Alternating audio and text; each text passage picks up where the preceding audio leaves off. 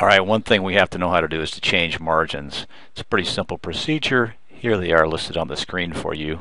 You'll have to first tell your computer that you want to be in the units and increments. So you go to Edit, down at the bottom you go to Preferences, and then you go and find Units and Increments. That's step one on your screen. Edits, Preferences, Units and Increments.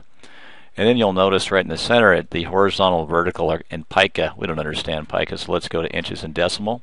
Once you're on inches and decimal, then you are going to hit OK down at the bottom. After you do that, it's all set up to go to step 3. Step 3, go to the word Layout, Margins and Columns.